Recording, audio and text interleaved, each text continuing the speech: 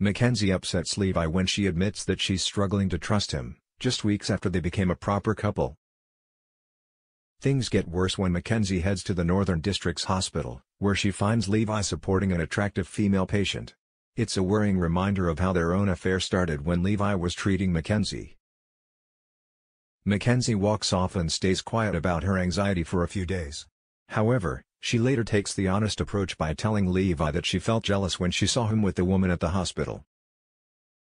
Levi lays his cards on the table by telling Mackenzie that he can't spend the rest of his life being tested by her. After meeting with Bronte, Mac has a change of heart and tells Levi she's grateful to have him in her life. The couple reunite with a kiss as Levi pledges never to hurt Mac again. Felicity offers cash-strapped Eden a few shifts at Salt and promises to work the rota so she won't have to face Mac.